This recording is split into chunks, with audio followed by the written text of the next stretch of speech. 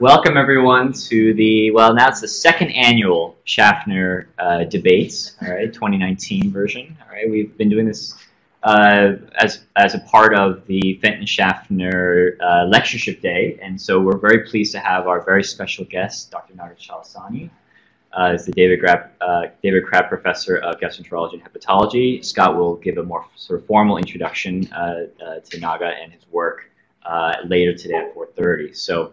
Today, I want to sort of introduce the format of our debate, all right?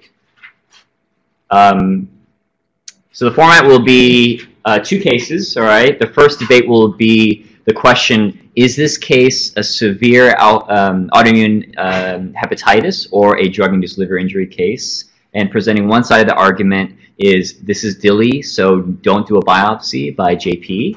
Is JP here? JP's there, okay, awesome. Our argument, and then on the flip side will be the argument that yes, this is autoimmune hepatitis, so yes, you need to do a biopsy by CAM, all right? And then case two, and then we'll have a resolution by Dr. Chalasani. He'll sort of give his assessment, and also you don't realize that your decision will determine whether or not the fellows will graduate.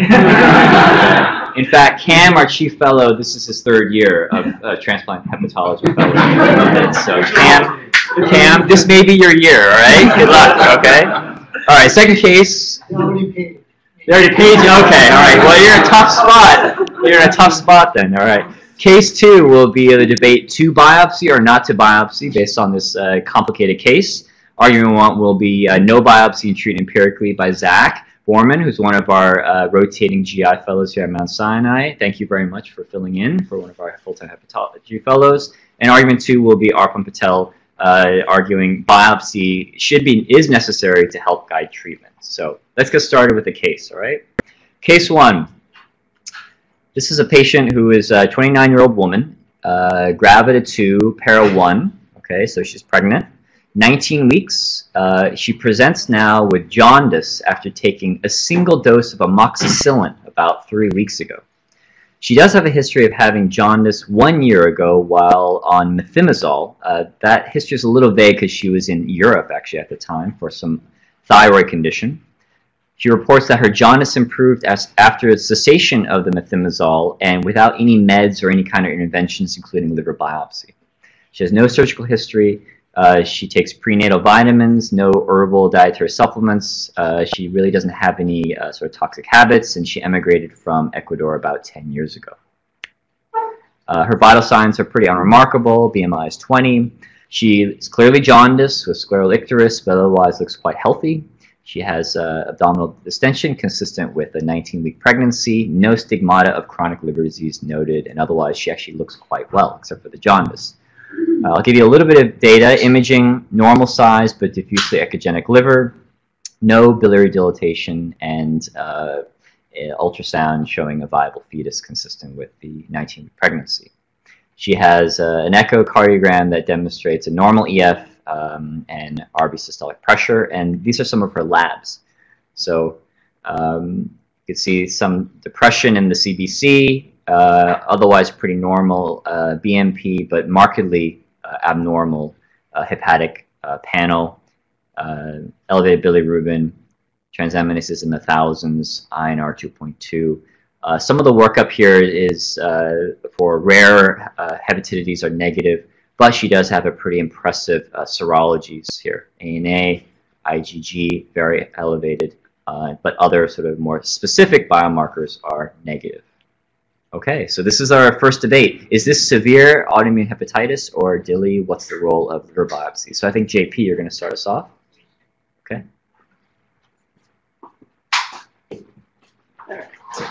I prepared a script, so I'm timed. All right. All right, so Dr. Chalasani, Dr. Friedman, the rest of the faculty, my co-fellows, good afternoon. Thank you for this opportunity. So, my argument is that our patient has drug-induced liver injury, and although liver biopsies are potentially helpful in some cases of DILI, this particular patient does not have an immediate need for a liver biopsy. So let us begin with a few key facts in this case. She's a young pregnant woman with jaundice, abnormal liver chemistries after taking amoxicillin. Ecuadorian with a normal BMI, elevated ANA titers, and hypergammaglobulinemia. There is no biliary obstruction, no hepatic vascular disease, viral serologies are negative, and she has no previous history of liver disease. Now, the R index allows us to classify liver injury as either hepatocellular or cholestatic, depending on the relationship or the ratio of the ALT and the alkaline phosphatase. Our patient, based on the R index, clearly has hepatocellular liver injury. We also know from the chemistries that she also has severe liver injury. Not only are the transaminases more than 20, 30 times the upper limit of normal, but she also is jaundiced and she has coagulopathy. Now, a mildly elevated alk phos, as we all know, is not abnormal in pregnancy at all. Her MELD sodium is 26, and it is important to note that she does not have hepatic encephalopathy, which means that she was not in acute liver failure. Now, the Dilley Network Severity Index will classify her liver injury as either moderate to severe. Now, the only thing that's really separating her from overtly severe disease is the presence of hepatic decompensation like ascites or encephalopathy, as well as other organ failures like renal failure or respiratory failure, anything like that. I also like to point out Hy's law, and according to this law, patients with both hepatocellular injury as well as jaundice have up to 10 to 50% risk of either transplant or death. Now, despite the presence of autoantibodies, I argue that our patient more likely has DILI than autoimmune hepatitis. Now, let's begin our discussion a little bit with, attributing or the process of attributing liver injury to a drug. Now, we do this either through expert opinion or expert consensus, or through the aid of causality assessment methods, such as the Roussel-Luploff method or the RUCAM. Now, as we see in this slide, RUCAM considers several clinical variables that include the timing of drug intake and the symptom onset, age, alcohol, and other drug use, in the presence of competing diagnoses, known hepatotoxicity of the drug in question, and a positive drug rechallenge. Through RUCAM, DILI is characterized from being excluded up to being highly probable, the drug being highly probable. If we go back to our patient, she has the typical interval between drug intake and symptom onset, about 3 weeks. She does not have competing diagnosis. And I should point out that in RUCAM, in the list of their competing diagnosis, autoimmune hepatitis is not there. And hepatotoxicity is actually a known adverse drug reaction of amoxicillin. It's in the drug label. So based on RUCAM, she has probable DILI. Now, liver tox. Yes, sir. So this patient only took 1 dose of amoxicillin. Correct. Are there other instances where you get DILI after a single dose? So in liver tox, at least for amoxicillin, they did describe idiosyncratic. But not after a single dose. So I'm not sure. Actually, if you look hard, orally administered drug, I can't think of an instance after a single dose. You have anesthetics, single administration. Single administration of intravenous, for example, cephalosporin can cause DILI. But I don't think a single dose of amoxicillin, unless this is a re-challenge. Even then you have a hypersensitivity reaction. Otherwise, I think that's one that argues against. Amoxicillin. But what do you make out of the DILI she had with methimazole? Not playing to this at all. So methimazole can cause, jaundice, a cholestatic pattern. Interestingly, I think in the Spanish DILI register, they looked at repeat cases of DILI for 2 drugs. They were able to identify, in their network, I think about 9 cases of rechallenge. And interestingly, on the second rechallenge, most of the presentation turned out to be autoimmune. The interesting part is 7 out of 9 were either structurally related, similar targets, or similar drug classes. And only 2 cases, I think, if I remember correctly, were the medications of different categories and different classes, which would be like methimazole and amoxicillin in this case. So it's still possible, but again, I think based on that data, we would probably expect a relationship in medications that are maybe similar targets or similar chemical structure. Or she took more than the 1 dose she said she took. Correct. Or she took some in the past and, well, maybe had a milder reaction that she never actually was captured in. Is anything known about potential for molecular mimicry of amoxicillin with methimazole? So I'm not too sure about molecular mimicry. I mean, I do know that at least, oh, for methimazole, sorry, I'm not sure. I'm not sure about the answer. Yeah. Did she have eosinophilia? I don't think it was provided in the vignette, so I'm not sure. Although she did not have a white count, or white insulin. I mean, I recall she had very, very mild workloads. It's very mild. Just to accept outside of DRESS syndromes, eosinophilia is really not playing out in our daily experience. You know, it's just all over the place. You have some eosinophilia and the hypersensitivity phenotype doesn't really. So the DRESS syndrome that you see profound eosinophilia, otherwise it's really not. Even Bjornson had some data. If you have eosinophilia in the biopsy, your outcomes are better. That's what he wrote when he was in Sweden, but that's not really our experience. So bottom line is all Thank you. So going back to liver tox, you know, for amoxicillin, it's known to cause hepatocellular injury. Its likelihood score is B, which means it's likely, albeit it's rare. It can cause both hepatocellular and cholestatic injury. I'd like to point out that maybe for the cholestatic site, like clavulanic acid is actually kind of like the more associated for augmentin rather than amoxicillin itself. The latency period in cases are thought to be short, and they did observe rapid improvement in enzymes following withdrawal of the medication. And in the DILI network, in amoxicillin clavulanate is actually the top individual agent that's known to cause DILI.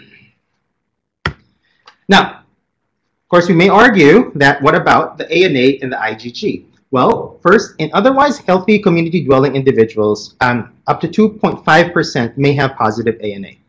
Now, in patients with DILI that are not classically associated with autoimmunity, for and by these classic associations, I mean nitrofurantoin and minocycline, in these DILI patients, up to 22% may still have positive ANA, and up to 9% may still have gamma globulinemia. And in a study by Licata, they did note that patients with presumed DILI and positive autoantibodies, only 25% of them will eventually be diagnosed with autoimmune hepatitis after they do a biopsy. Having said that, ANA and high IgG does not necessarily mean that this patient has autoimmune hepatitis. Now, can this patient still have autoimmune hepatitis? Now, if you look at the scoring system of the international AIH group, our patient will have 9 points, still below what is considered probable. However, Dr. Porma may argue that if we biopsy, then the points go up to 14 if all the features are there, and then it becomes probable. Having said that, I do feel that we should still hold off on a liver biopsy at this moment, and that instead what we should be doing is closely monitoring her liver enzymes and her clinical stats. First, a liver biopsy is not really required to diagnose DILI, and it will not definitively diagnose DILI. In the DILI network inclusion and exclusion criteria, it's not a necessary component of the inclusion criteria. And in fact, clinical suspicion and biochemical abnormalities are actually more important. Also, 90% of DILI patients will recover in 6 months. Even among icteric patients, recovery still remains the rule. Liver-related mortality and liver transplant is about 5% or less at 6 months. It is, however, not zero, which means that this underscores the importance of close monitoring, which is what I'm advocating for here. Liver biopsy may be useful in cases if the biochemical abnormalities, say, are persistent or are getting worse during our monitoring period. Now, the fact that we can do a liver biopsy does not mean that we should do one, because a liver biopsy still has risks. Most commonly, pain happens in 85% of patients, and more seriously, you get bleeding and death occurring in 1 in 2,500 or 1 in 10,000, respectively. And a population study in Sweden, where out of 1.9 million live births, there were 23 biopsies done between 1992 and 2001. They showed that liver biopsy is associated with SGA as well as low birth weight. However, I do like to point out, and I think maybe Dr. Porma might point this out, that in this study, though, it's more likely that these adverse fetal outcomes are not necessarily from the biopsy itself, but the fact that these patients are probably sicker. Having said that, I do like to point out that there are so few liver biopsies, and so suggesting that there is and there should be a very high threshold to perform one during pregnancy. So, Dr. Portman will say, well, liver biopsy will change management. But will it really? I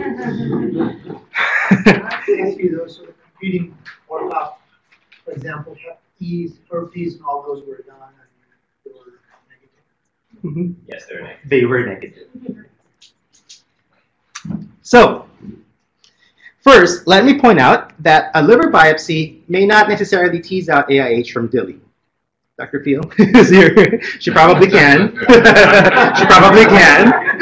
But four blinded liver pathologists reviewed slides from patients with clinically diagnosed autoimmune hepatitis and DILI, and clinical and histologic diagnoses were concordant in only 60 to 70% of cases. And moreover, the four pathologists did not have a unanimous histologic diagnosis in more than 50% of cases.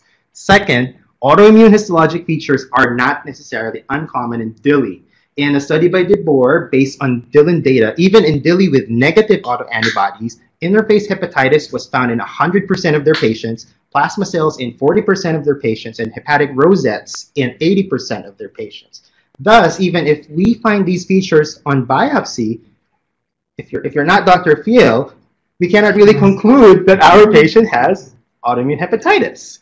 Now, several case series will show that steroids effectively induce remission in patients with drug-induced autoimmune hepatitis. In these case series, more than 90% of patients who received steroids or immunomodulators like azathioprine achieved either biochemical remission, improvement, or remission. Now, even though these immunosuppressives show impressive results, I need to point out that none of these are randomized or controlled, and all except DILI are actually retrospective.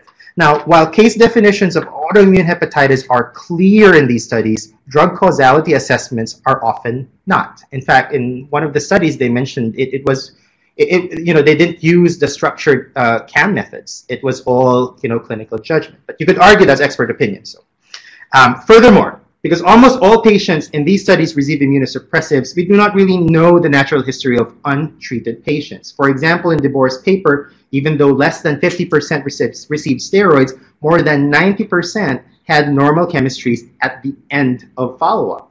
In other words, do immunosuppressives really help, or are we just seeing the natural course of DILI? Our patients should not receive steroids at this moment, immediately. While steroids may be effective, we do not know if it is better than doing nothing. Steroids are category C in pregnancy, although I would like to point out that a systematic review done by in a rheumatology journal did not show an association between steroids and adverse fetal and maternal outcomes. Finally, it is important to note that not a few patients with severe autoimmune hepatitis who receive steroids, which would be our patient if Dr. Foreman would have his way, will get infected.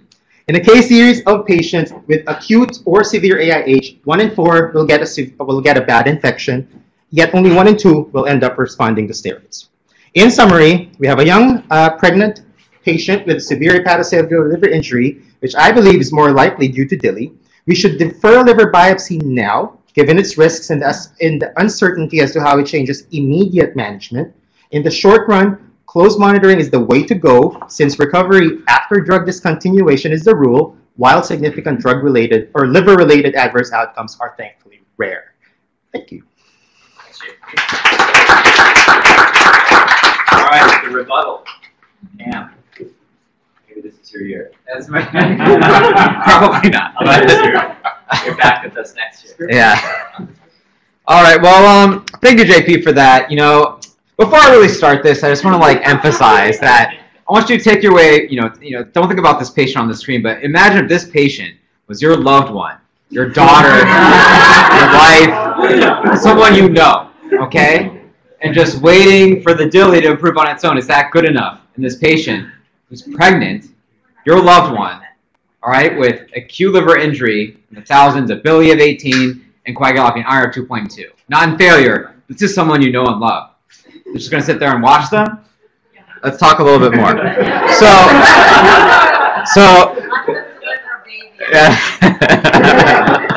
True. All right.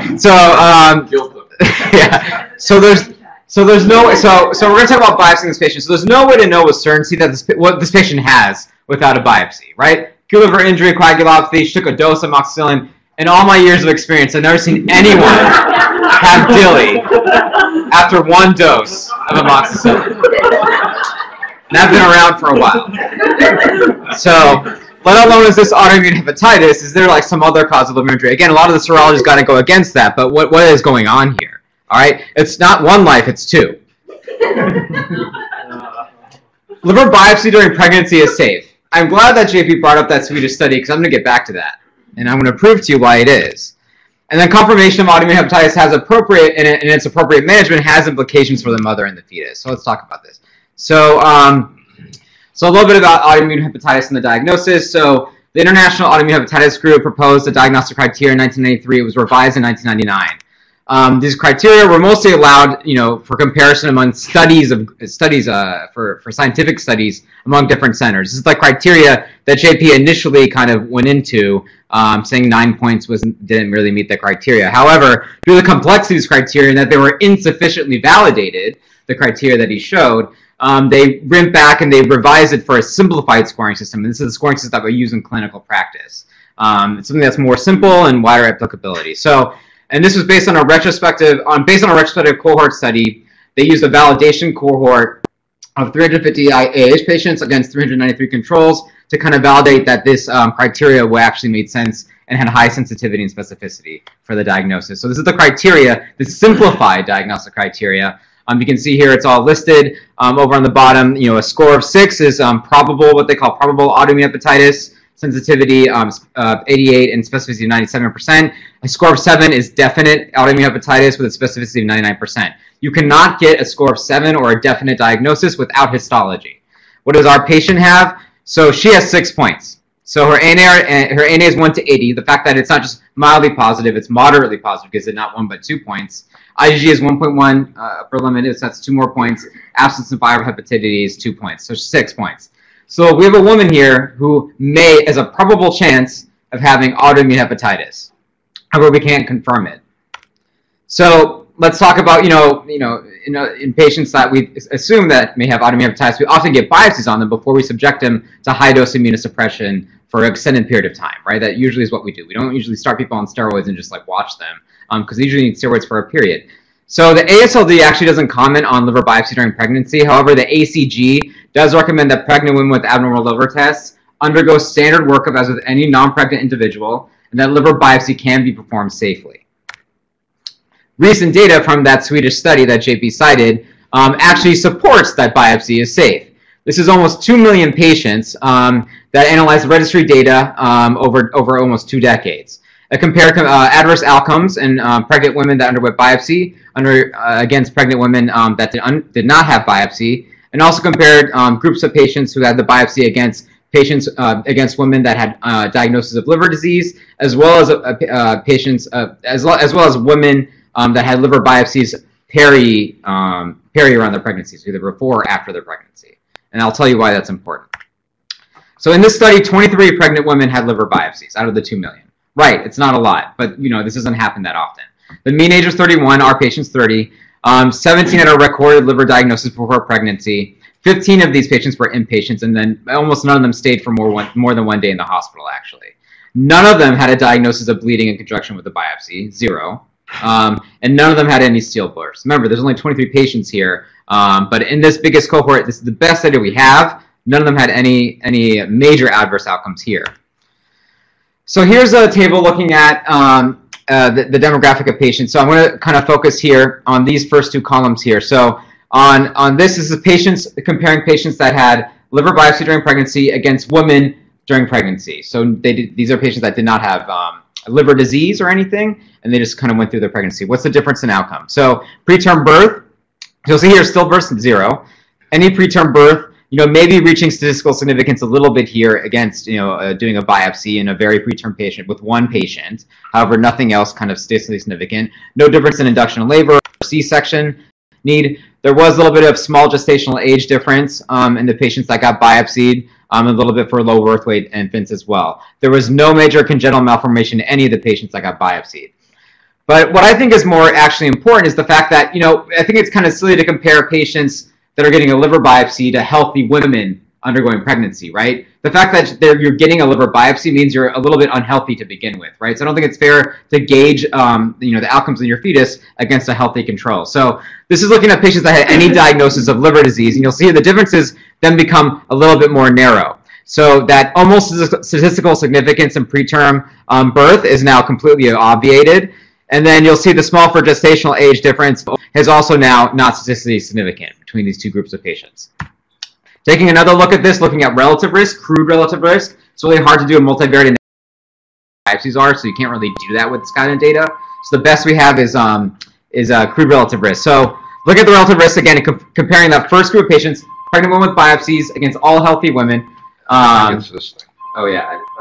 Just keep talking. Yeah. So you'll see that there is a slight increase relative risk of small birth weight infants and small for gestational age. It does not include one there in the interval, so it is a little bit significant. However, when we start separating that out between these demographics of patients, so now let's compare these pregnant women that got biopsied to patients with liver disease. They didn't get biopsied, but they had a diagnosis of liver disease. I think it's kind of fair to say. The whole preterm birth, is almost significant.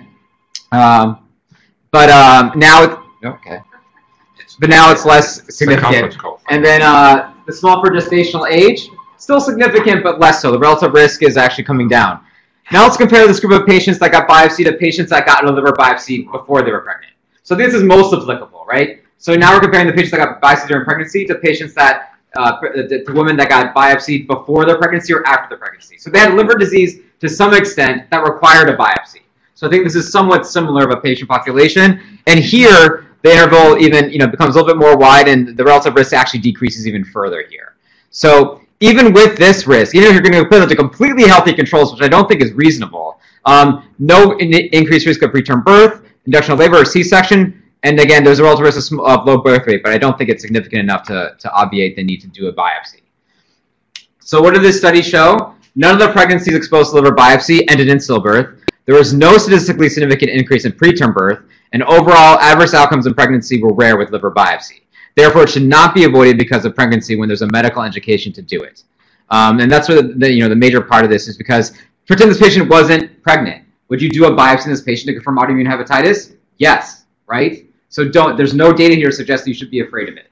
That's really the major point here. But just talking about very briefly kind of adverse outcomes in autoimmune hepatitis, the same group actually looked back and they saw that patients with autoimmune hepatitis during pregnancy had higher risks of bad things happening to them, gestational diabetes, preterm birth, low birth weight infants. Not surprising. This has been confirmed in other studies, citing as much as a 26% chance of an adverse pregnancy outcome in patients that have autoimmune hepatitis. I didn't put data in here, but if you treat the autoimmune hepatitis, there actually are better outcomes for the fetus, but I'll kind of spare you for that in the interest of time. I also just want to talk about severe autoimmune hepatitis and acute liver failure briefly here. So there's no great definitions for what acute severe autoimmune hepatitis is, but the general accepted one is patients that are jaundiced with an INR greater 1.5 that don't meet failure criteria. Our patient is an acute severe autoimmune hepatitis patient, okay? And so multiple studies have demonstrated the risk of developing acute liver failure in this demographic of patients. So 2 studies here, majority, over 50% in both of them developed acute liver failure when they presented this severe, okay? And so a pregnant woman coming in with severe autoimmune hepatitis, we don't have the luxury of time to wait and see what happens to these liver enzymes over time. We have to make a decision. We have to make a decision quickly, okay? Because over half of them will develop acute liver failure. We can't have, imagine what's going to happen to the mother and child in that event. There was a study with the ALF group recently published a study looking at 361 ALF patients, 66 with autoimmune hepatitis, 131 with DILI actually, and 164 indeterminate, thought to be maybe a DILI autoimmune. But they found that the overall survival didn't really change so much with steroids once they had acute liver failure. However, I didn't put the data here, but patients that had acute severe autoimmune hepatitis and not in failure, you can still salvage them. So we need to prevent her to progressing to acute liver failure. And the only way we're going to do that is by getting a biopsy and treating her, because the second she tips over into the ALF category, her prognosis is dismal. All right, so in her MELD of 26, if you calculate it, in this study, there was no real response to steroids between groups. So groups that got steroids and groups that didn't. Overall, a spontaneous survival, meaning overall survival, spontaneous survival means transplant-free survival. There was no statistically significant difference there, and they didn't really respond as well. Steroids, we have a narrow window to get her under control, and we got to get a biopsy. There's no time to wait. Biopsy, confirm it, give her steroids. Let's give her the best shot she can. So in summary, this patient's jaundiced with coagulopathy and meets probable criteria for autoimmune hepatitis. She's someone you love with two lives instead of one. All right? Liver biopsy is overall safe in pregnancy. Pretend she's not pregnant, you would still do this. And confirming the diagnosis of autoimmune hepatitis has implications for prognostication and treatment. If she does have acute severe autoimmune hepatitis, it's important to treating it as aggressive as we can because she is at high risk for developing acute liver failure. And that's it. Thank you, Cam, for that impassioned argument. I think you really want to graduate. Okay, so to Dr. Chalasani, so the, case 1, summary and decision. This is the debate, 29-year-old woman pregnant with these serologies. What are your thoughts? Sounds like I'm in the hot seat. Yeah. This is a tough case, though. This is a bit messy. This is, it's hard, and you could argue both ways. You could say this is not Billy, and you can say this is not AIH either. Why is this not Billy? Amoxicillin is not a common cause. It's widely used. The frequency of this severe Billy after a single dose is exceptionally rare. That alone is the reason I think this is just doesn't smell like a acute Billy case. There are a few things that go in favor of AIH. You have the right age group. You have low titers autoantibodies. And then you also, when you do this, and competing workup is negative. Biopsy would help, but not necessarily. I mean, you're not doing biopsy on all autoimmunes. For example, would you do a biopsy if this person is not pregnant? Not always. You do. Yeah, I think pregnancy is the key factor in terms of determining whether or not you would quickly go to biopsy. I think if this person wasn't pregnant, we wouldn't be having a discussion about biopsy or no biopsy. You should just do it. Yeah. I think, if you just poll other hepatologists, I'm not sure. I could see myself trying steroids. Well, without a biopsy. Oh, without a biopsy. Without a biopsy. Diagnostic and therapeutic trial. Diagnostic and therapeutic trial. For example, if this patient, let's say if Joe enrolled this patient with Dylan, we would do the causality 6 months later. And we would heavily depend on the patient got steroids for causality assessment, if the patient got steroids and what the treatment response is. In this case, you don't have that. So you're depending on a biopsy if you give steroids or no steroids. I personally would not biopsy this patient. I would challenge with steroids and see how. I wouldn't expect INR to improve dramatically, but you can see response in aminotransferases. And then we have a member of the OB department here with us, Tatiana. Oh, sorry. The INR can also be cholestatic vitamin K kind of effect here. I mean, it might not all be just but there is jaundice. There is high I agree aminotransferases. I agree with the therapy, like giving her steroids to see what happens. That to me seems like. What about the local platelet count? Does it suggest you might have unrecognized processes? Yeah, so that's another possibility. Does she have after methimazole? Exactly. She ended up with a low-grade AIH, and now this is a flare. That's another really compelling suggestion as well. The other thing is her serologies are really not that impressive. I mean, ANA 1 to 80 and IgG 1800 and negative smooth muscle. I mean, I think that also kind of makes me not as concerned for autoimmune hepatitis as I would expect. But that's though you have, but you don't really have a strong case for DILI either. So you just. But I think that's also the argument for biopsying her. If she was not pregnant, the reason I would biopsy her is because everything's so weakly positive. Her A is only 1 in 80. It's not even 1 time, 1.5 times the upper limit of normal. So 1800. I think my argument is the response to steroid is probably more diagnostic than a biopsy. Especially if you're thinking about DILI. It's a little too early for acute fatty liver pregnancy stuff now, right? Yeah. How long? Yeah, and also, How long would you give the steroids for when you give up? I think even within a day 3, day 4, assuming that you're giving high enough hydrocortisone or solumental or one of those, within day 3, day 4, you start seeing what I call melting of aminotransferases. I've seen that. So for the sake of time, let's move on. Where there was a biopsy done, okay?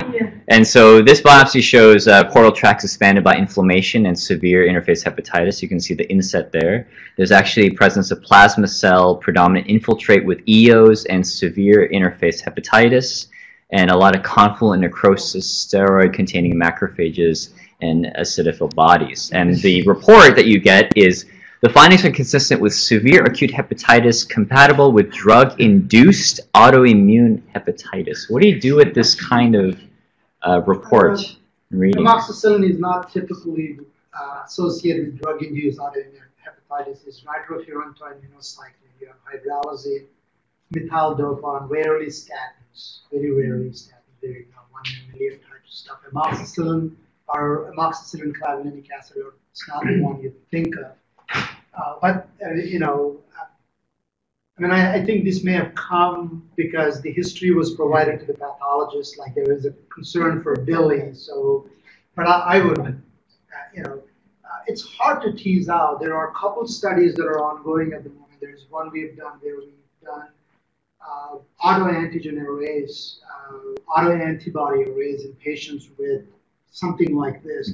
And when you do heat maps compared to pure diluent, let's say from isoniazid, nitrofurantoin in these cases, you can just see there are some trends of autoantibodies. So I think more work needs to be done. I suspect within a few years we may have a signature for this. There may be specific autoantibodies. Otherwise, it's pretty gray zone. It's tough, But I think steroids to me being the savior. Give steroids and see. You could argue high dose steroids and complications, but here there's a coagulopathic pregnant woman. Okay, so you're leaning to autoimmune then in this case. Okay, Cam, I think. All right. So great job. Okay. Okay. A biopsy is suggested. You don't see plasma cells as many. Just a pure dilly. No, the plasma cells are in the portal tracts. So if you just eliminate this picture, which is the lobular activity, the portal tracts really are typical for autoimmune hepatitis. But what's not typical is the lobular disarray, which is more of a dilly component. So that's why the lack of significant fibrosis also point towards a drug-induced autoimmune hepatitis. The lack of so to finish up the case, I'll tell you that I didn't give you all the information. Okay, and one bit of information that we actually learned after giving her steroids, of course, which she did not respond to, was that she did take amoxicillin when she was first sick in her first episode of jaundice, where she took it for a couple of days. So this was really a re-challenge. Yeah. Would be unusual, especially, still methimazole is far more hepatotoxic than, I think there is even a black box for that. Yeah. And she ended up needing a transplant, actually. Yeah. But she did fine. What happened to her pregnancy? She lost her pregnancy. Yeah. But not as a result of the biopsy. This is good case. Great discussion. So. Okay. All right, let's move on to our next case. We're a little short on time, but I'll go through this quickly. This is a 39-year-old Korean man. It's not me, okay, with elevated liver enzymes, referred to you for evaluation. He has an interesting history of AFib as a consequence of heart repair and surgery. He had the ASD repair 5 years ago, and since then he's been on amiodarone, 200 milligrams daily, and this herbal supplement as well. Family history of Alzheimer's disease. He does report a regular use of about 3 to 4 drinks a day, but it doesn't affect his working full time. On exam, you can see pretty normal vital signs. BMI is about 24. Well appearing, looks fine, anecteric, different than another case. Normal sized echogenic liver, however. And you can see on his labs some mild derangements. You can see an AST, ALT elevation with sort of predominance as well. Mildly elevated alk phos, but liver synthetic function is fine. You can see purposely there's some borderline metabolic markers here: HOMA-IR, A1C, fibrosis score, which is indeterminate.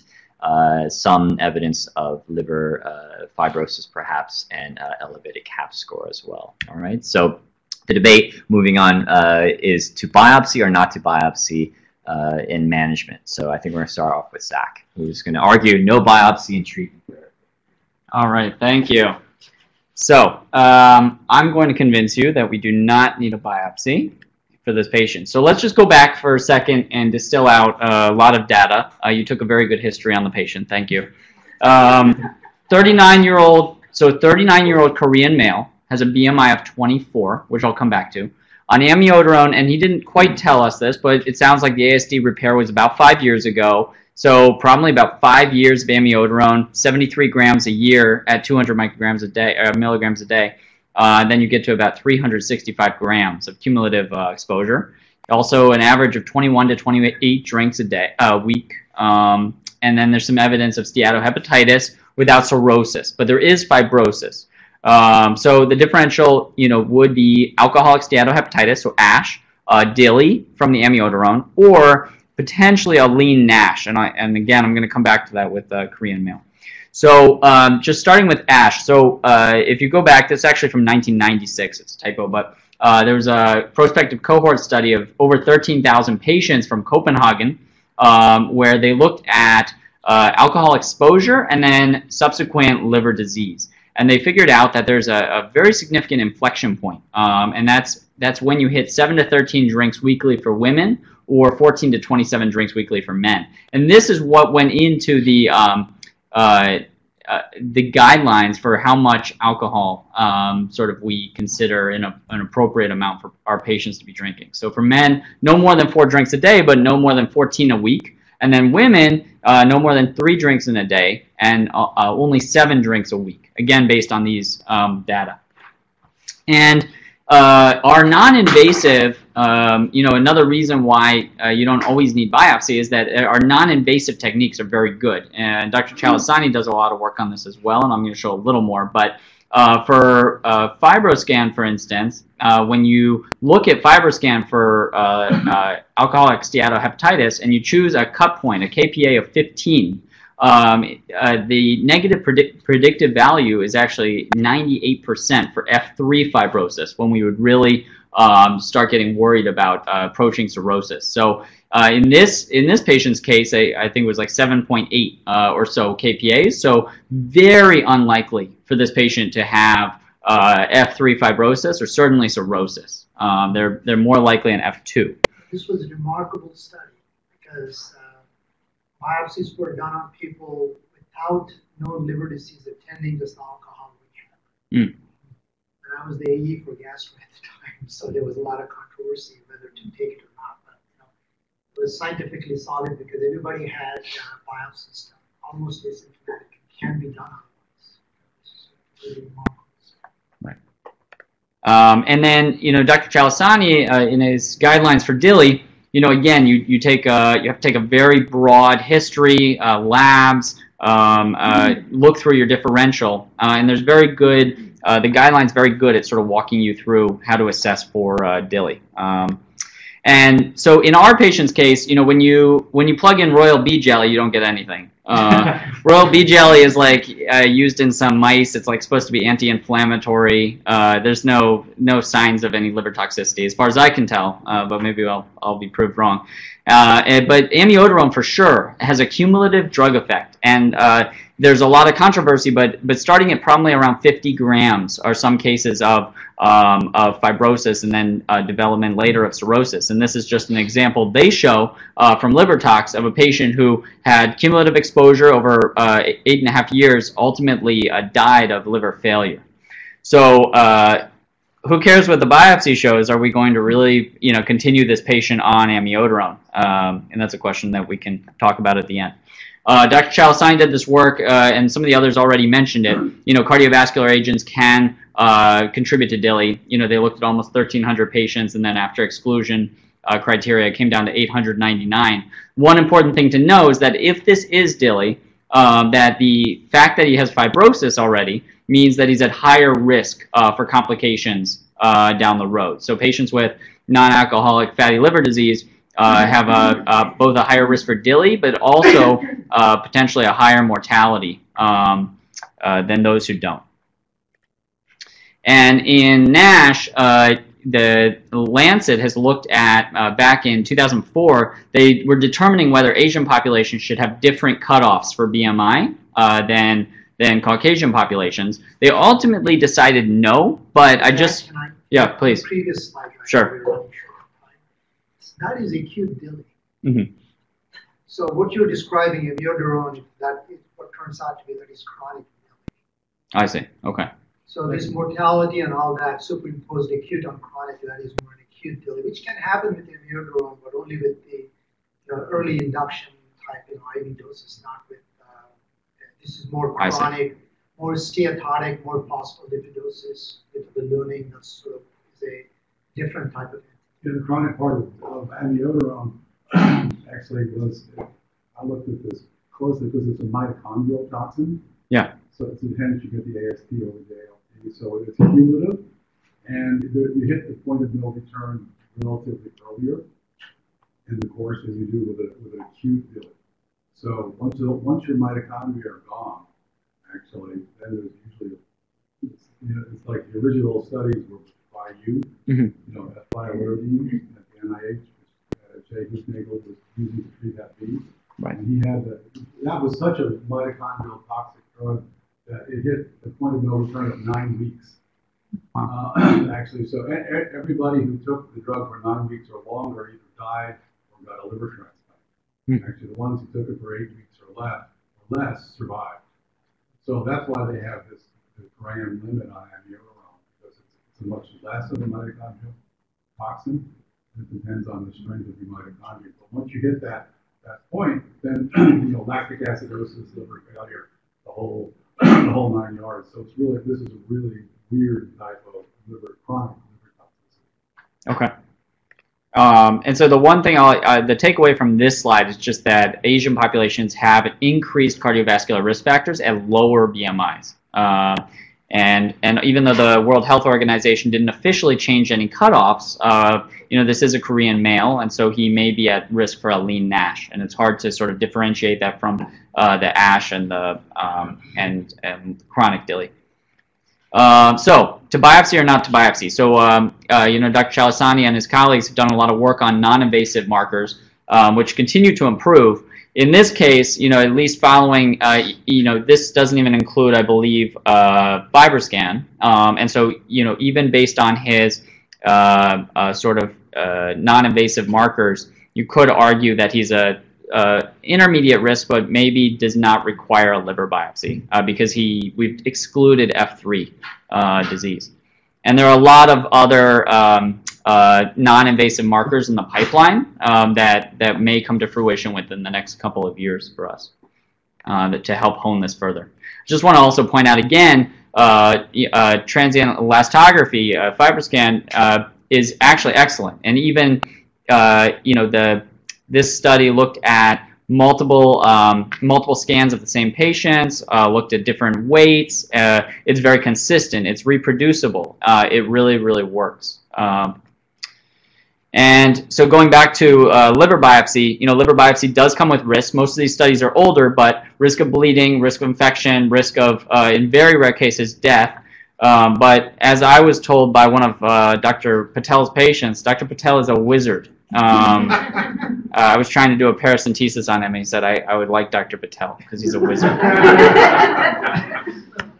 So to end, I'll just say liver biopsy in this patient is probably not, in my opinion, going to change his management. We are going to switch his amiodarone to something else. We're going to stop him from drinking. And we're also going to encourage him perhaps to lose a little bit of weight and fall below those BMI cutoffs. And then come back in a few months. If still we have progression of disease, we still have evidence of active hepatitis, then absolutely we can do a biopsy. But I don't think it's indicated at this time. Okay. Thanks.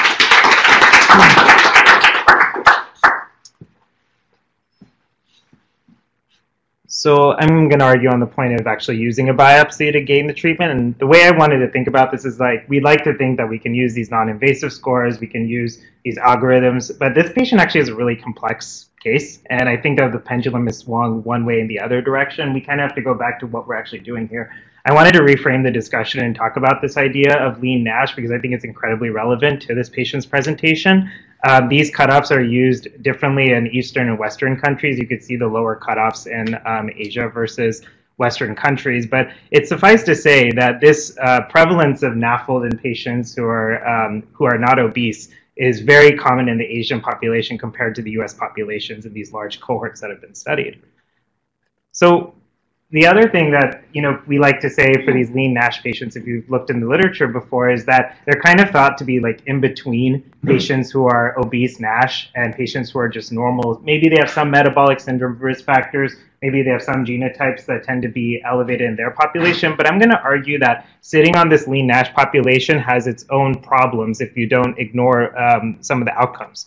And I'm just going to show you briefly two studies. So this is a study published last year that looked at biopsies done of patients from 1970 to 2009, 646 patients.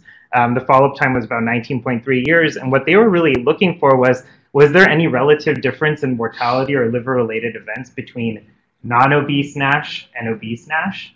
On the left, you could see that obese NASH did have a somewhat higher risk of overall mortality. The red line is the obese NASH population, so you could see that their survival curve was lower, although this difference, the log rank, wasn't statistically significant.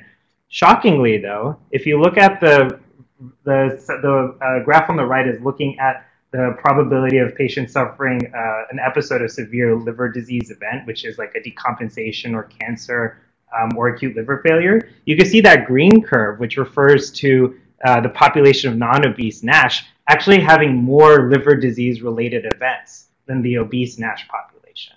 And so this is kind of striking, and the way that the takeaway from this was that, it might be that this non-obese population has risk factors that are causing their liver disease to accelerate at a much greater degree than the obese population. And so the key takeaway is that we shouldn't be sitting on these patients. But what about risk factors that cause them to be lean? Because you had a pretty high prevalence of obesity in your previous slide in the Korean population, right? 50% in the Korean population is obese. So if you're lean and you're in a population where 50% are obese, there's probably a reason why you're lean, and maybe that's what you're looking at in this phenotype that you call lean NASH. Maybe it's whatever caused them to be lean in the first place. I think it's the prevalence of NAFLD. Yeah. Okay. Yeah, out of the population of NAFLD. So just briefly touching on the second study that was done, there was an abstract that came out last year, 2 years ago, was that basically comparing, again, the non-obese and the obese NASH population, it seems like morbidity and mortality were comparable in those populations compared to the overweight population. But whereas the cardiovascular events are the leading cause of mortality in the obese population, liver disease-related events was the most common cause of morbidity and mortality in the lean patients. So bottom line, we shouldn't sit on these patients. And I think that's how we have to reframe the discussion. We have this lean NASH patient in front of us, and we're now trying to struggle with dealing whether they have alcoholic steatohepatitis and DILI as possible risk factors in causing their liver injury.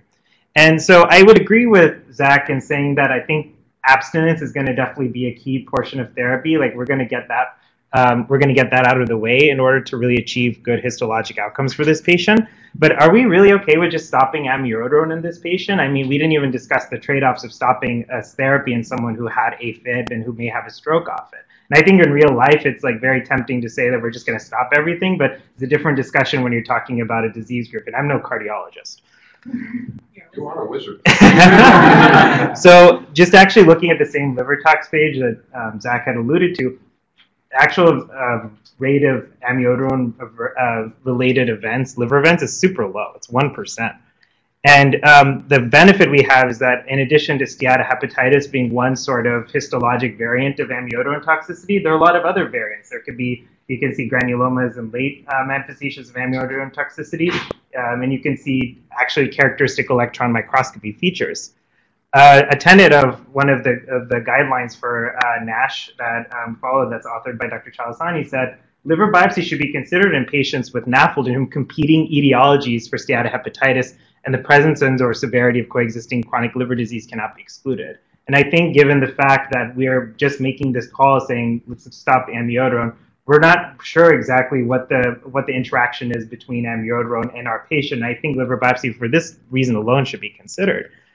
So, excuse me. So we talked about abstinence. We talked about is it okay to stop amiodarone? Well, what about actually treating this patient? I mean, he's lean. I mean, there's only a certain degree of weight loss we can experience in these patients. We all, let alone have our own problems with our own patients losing weight. How are we going to convince a lean patient to lose weight? And I just wanted to remind you of this trial that came out, which we all know, the Pivens trial, which Dr. Chalasani was co-author in, compared different therapies for patients who had, in this case, didn't have diabetes, but most of them were obese, comparing pioglitazone, vitamin E, and placebo. Clearly, vitamin E was associated with histologic outcomes that were favorable, as well as pioglitazone, but these therapies didn't lead to any reversal of fibrosis. The fact is that in order to qualify, and guidelines support this, for any therapy or to start any therapy, you need a biopsy. So my conclusion is that, you know, in our case, the fact is that we're already dealing with a patient that might have separate toxicities contributing to liver injury, and we're potentially withholding treatments that can help them by not doing a biopsy. So I would say that in order to achieve best histological outcomes in this high-risk population, that is really kind of being ignored wholly by a lot of physicians, we should consider a biopsy because they're complicated enough that we need it in terms of management.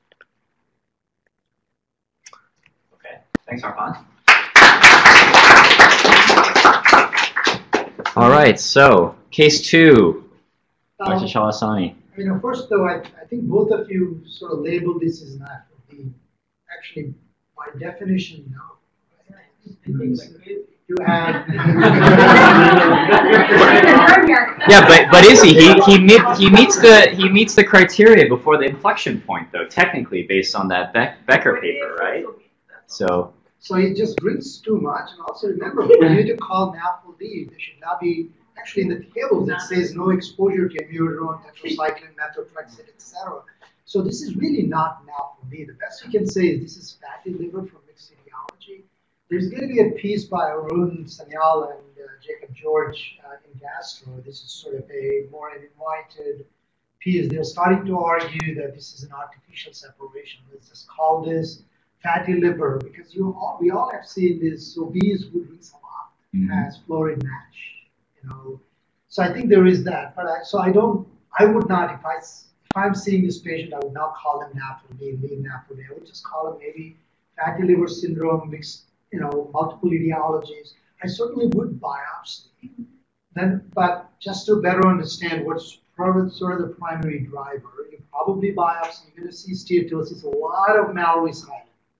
Okay, our pathologist, I think, was trained here. Saxena can tell based on the amount, just by experience, the Mallory's Highland amount. Is this more amiodarone or is it more alcohol?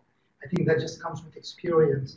But I would certainly biopsy to understand, are we dealing with, is this more amiodarone toxicity, which I suspect it is, or is there alcohol? And also I think it should be, he's only 39 years old. And also you would want to know the extent of fibrosis. In terms of treating, though, you probably would switch from amiodarone to something else, cardone. You know, there is dronedaridone. There are a few other things. Dylan has about 10 cases of amiodarone and better toxicity plus dronedaridone. And looking at the genetic risk, there is a PTPN22 autopsy seems to be a risk, as well as there is a HLA signal with the amiodarone. We just have to work more. So, but this is a case that I would certainly biopsy to better understand. okay. Well, we're going to have to end here. Thank you to Dr. Chalasani and the Liver Fellows for a great